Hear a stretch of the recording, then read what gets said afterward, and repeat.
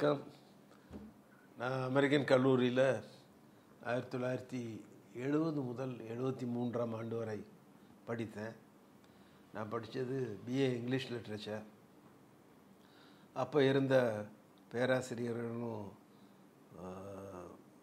மிக அருமையான பேராசிரியர்கள். ஆங்கிலத்துக்கு ப்ரொஃபஸர் ஜோப்டி மோகன் அவர் தலைவராக ஏதாவது டிபார்ட்மெண்ட்டாக இருந்தாங்க. அவங்க கூட professor Gunasingh, professor Vasanthan, Yesudas, professor John சகாயம், ப்ரொஃபஸர் டிஹெச் லாரன்ஸ், அப்புறம் ப்ரொஃபஸர் நெடுமாறன், இவங்க எல்லாம் இருந்தாங்க. ஸோ டிஎஸ்எல் ரொம்ப அருமையாக பாடுவார். கிளாஸை ரொம்ப லைவ்லியாக வச்சுக்குவார்.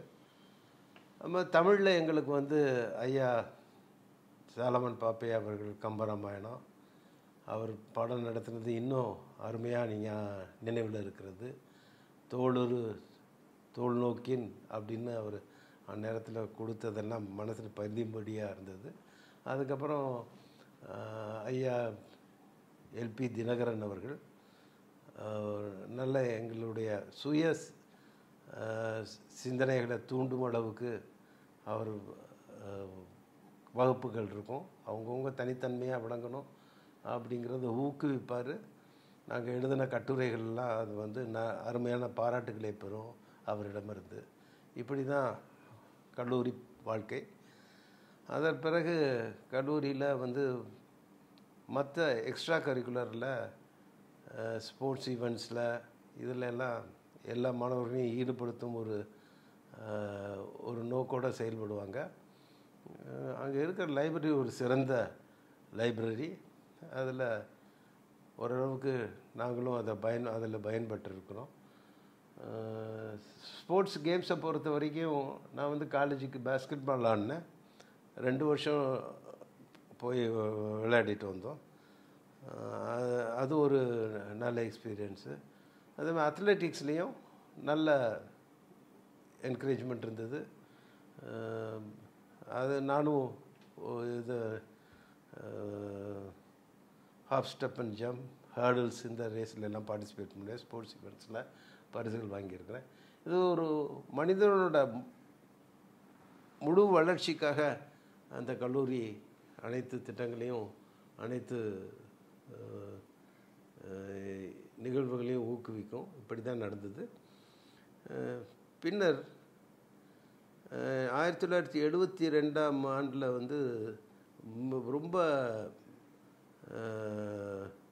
ஒரு பெரிய, அதாவது தமிழக வரலாற்றில் உங்களுக்கு தெரியும். அப்போ 1972 அப்போது ஆட்சியில் இருந்த திராவிட முன்னேற்ற கழகத்தில் பிளவு ஏற்பட்டு அதில் அந்த சூழ்நிலை, அரசியல் சூழ்நிலை இருந்தது. அந்த சூழ்நிலை சமயத்தில் ஒரு கிட்டத்தட்ட 15 நாட்கள் என்னமோ கல்லூரி மூடப்பட்டது. மாணவர்களோட போராட்டங்கள் இந்த மாதிரி இருந்த சமயத்தில் அப்பொழுது உள்ள நிகழ்வுகளெல்லாம் இன்னும் என்ன நினைவுக்கு வருகிறது. ப்ரொஃபஸர் வசந்தன் அவர்கள் ஆண்டனியன் கிளியோபட்ரா நடத்துகிறப்போ அப்போ உள்ள கரண்ட் சுச்சுவேஷனை கம்பேர் பண்ணி சொல்லுவார். Julius Caesar, Mark Antony and Cleopatra, அதை கம்பேர் பண்ணி அப்போ உள்ள சுச்சுவேஷன்ஸை கம்பேர் பண்ணி ஒவ்வொரு வகுப்புலேயும் அந்த நேரத்தில் சொல்லுவார். இது அப்படின்பார். அதெல்லாம் ஒரு இன்ட்ரெஸ்டிங்காக போச்சு. ஸோ அப்போ மாணவர்கள் தேவர் alive to what var happening out side the campus also, particularly to political situation. அதை ஊக்குவிக்கும் வகையில் அதை முழுமையாக புரிந்து கொண்டு நடக்கும் வகையில் இந்த லெக்சர்ஸ் இருந்தது. அப்புறம் அந்த சமயத்தில் 72ஆம் ஆண்டு கல்லூரியுடைய தேர்தல் நடந்தது. தேர்தல் ரொம்ப காலமாக நிறுத்தி வைக்கப்பட்டிருந்தது, மாணவர் பேரவை தேர்தல். ஸோ யூனியன் எலெக்ஷன் வந்தது. முதல் வருடம் நான் துணைத் தலைவருக்கு போட்டிட்டேன். நானும் அது ஒரு ஃபன்னு. காலேஜில் எலெக்ஷன் வந்தது ஒரு ஃபன்னு. அடுத்த வருடம் என்னுடைய நண்பர் ஒருத்தன் சேர்மன் இதுக்கு இது பண்ணார். இதில் என்ன அப்படின்னா, அந்த மற்ற கல்லூரிகளுக்கும் அமெரிக்கன் கல்லூரிக்குள்ள வேறுபாடு என்ன அப்படின்னா, அமெரிக்கன் கல்லூரியில் எலெக்ஷன் ஒரு ஃபன்னு தான். அது வந்து ஒரு எப்பயும் பேசிக் காம்ரேட்ரி அண்ட் ஃப்ரெண்ட்ஷிப் அது எப்பயும் தொடர்ந்து இருக்கும். அது ஒரு நாள் ஞாபகம், என்னுடைய நண்பர் முகமது ஃபரூக்குக்காக நாங்கள் எல்லாம் பேனர் கட்டியிருந்தோம். அவர் தேர்தலில் போட்டிட்டார் சேர்மனுக்காக. பேனர் அது 72ஆம் ஆண்டு அல்லது 23ஆம் ஆண்டுன்னு நினைக்கிறேன். அப்பொழுது பேனர் கட்டியிருக்கோம். ராத்திரி இரவு ஒரு 11-12 மணி இருக்கும். எல்லோரும் பேனர் கட்டிகிட்டு இருக்கிறோம். அப்பொழுது அதை கட்டுறதுக்கு மரத்தில் ஏறி, தென்னை மரத்தில் ஏறி ஒரு சில நண்பர்கள் கட்டிகிட்டு இருந்தாங்க. அப்போது ஒரு group of students from hostel வந்தாங்க. எல்லாம் டீ குடிக்க போயிட்டுருக்குறாங்க. நைட்டு 11 மணிக்கு மேலே வெளியே போடுறாங்க. போகிறவங்க எங்களை பார்த்த உடனே நின்னாங்க. என்ன அப்படின்னாங்க. அதில் வந்து இந்த ரைவல் கேண்டிடேட், என்னோடய நண்பரோட ரைவல் கேண்டிடேட் இருந்தார், நடராஜன் ஒருத்தர். அவர் நின்று பார்த்தவர். நார்மலாக ஒரு ரைவல் கேண்டிடேட் இருந்தால் எப்படி இருப்பாங்க, அது மற்ற கல்லூரியிலெல்லாம். இங்கே வந்து அந்த ரைவல் கேண்டிடேட் அவரோட நண்பர்கள் உதவி செஞ்சு எங்களுக்கு ஏணி எடுத்துகிட்டு வந்து, ஹாஸ்டல்லேருந்து ஏணி எடுத்துகிட்டு கொண்டு இந்த பேனரை கட்டுறதுக்கு உதவி புரிந்து, அப்புறம் எல்லாரும் முடிந்த பிறகு ஒன்றாக தேநீர் அருந்த சென்றோம். இது ஒரு அருமையான நிகழ்வு. இது வந்து வேறு எந்த கல்லூரியிலோ அல்லது வேறு எந்த இதுலேயும் பார்க்க முடியாது. பொலிட்டிக்கல் பார்ட்டிஸில் கூட இப்படி இருக்குமா அப்படின்னு தெரியலை. அப்படி ஒரு நட்பு சூழ்நிலை, அதுதான் தி friendship and காம்ரேட்ரி that was developed in American college and among students of the college. அது வந்து is what unique. I don't think any other college has this unique character. இதுதான் எனக்கு மறக்க முடியாத நிகழ்ச்சி. அதன் பின்னர் கல்லூரியோட லெக்சர்ஸை பற்றி கேட்க வேண்டியதில்லை, அருமையாக. அதுபோல் பின்னலும் கல்லூரி முடிந்து நான் வந்த பிறகும் நான் சட்டம் மதுரையில் பயின்றுட்டு பின்னாடி 77ஆம் ஆண்டு சென்னைக்கு வந்தேன். சென்னைக்கு வந்து வழக்கறிஞர் தொழில் இருந்தேன்.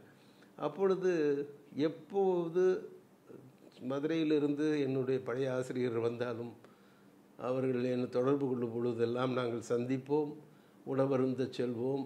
இப்படி தான் இருந்தது. அவர் ப்ரொஃபஸர் வசந்தன் நெடுமாறன்னா பல முறை வந்தவங்க எங்களோட தொடர்பு கொள்வாங்க. அதே மாதிரி ப்ரொஃபஸர் ஆர்பி நாயர், ஒரு பெரிய இன்டலெக்சுவல்.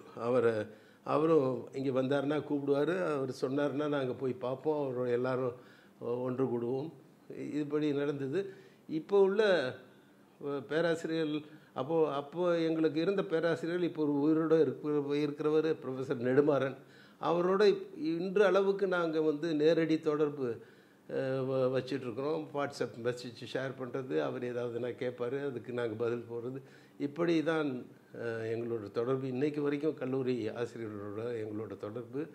ப்ரொஃபஸர் நெடுமாறனும் வசந்தனும் பல முறை இங்கே வந்தால் சந்திப்போம். அதுபோல் அங்கே மதுரைக்கு நாங்கள் செல்கின்ற பொழுதெல்லாம் எல்லோரும் எங்கேயா உணவு இருந்து செய்வோம்.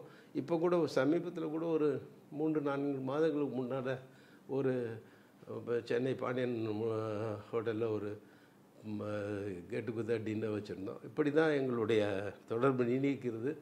கல்லூரியின் தொடர்பு நீடித்து கொண்டே இருக்கிறது. தற்பொழுது இருக்கின்ற பிரின்சிபலோடையும் அவர் வந்ததிலிருந்து தொடர்பு வைத்திருக்கிறோம். ஸோ கல்லூரியின் சார்பாக யார் எங்களுடன் தொடர்பு கொண்டாலும் அது தொடர்ந்து ஒரு நல்ல ஃப்ரெண்ட்ஷிப்போடு தான் இருக்குது. நான் வந்து இங்கே வந்ததுலேருந்தே 77லேருந்தே சென்னையில் வந்து அது அப்போ இருக்கிற அலுமினி அசோசியேஷனில் நான் தொடர்ந்து செயல்பட்டு வந்தேன். அப்போது இருந்த தலைவர்களோட ஒன்றா இருந்தோம். அப்புறம் 2006-07 நான் தலைவரானேன். Chennai alumni association Madras சென்டரோட தலைவரானேன். அதில் தொடர்ந்து நான் தலைவராக செயல்பட்டேன். கூடுமானவரை இங்கே சென்னையில் இருக்கிற நண்பர்களை தொடர்பு கொண்டு சேர்த்து ஒன்றா செயல்பட்டுக்கிட்டு இருக்கிறோம். சமீபமாக ஒரு சென்றாண்டு தான் நான் வந்து என்னுடைய பதவி, என்னால் நான் இப்போ வகிக்கும் தலைமை வழக்கறிஞர் பொறுப்புக்கு இருக்கிறதுனால என்னால் தொடர்ந்து அதில் முழுவதுமாக கான்சன்ட்ரேட் பண்ண முடியாதுங்கிறதுனால என்னோட அடுத்த தலைமுறைக்கு விட்டு அவங்கள இருக்க சொல்லி இப்பொழுது திரு சந்திரசேகர் இருக்கிறாரு. அவர் இன்னும் என்னை விட இன்னும் அருமையான செயல்பாடுகளை கொண்டு நடந்துகிட்டு இருக்கு சங்கம். என்னுடைய வாழ்த்துக்கள், அனைவருக்கும் என்னுடைய வாழ்த்துக்கள். வணக்கம்.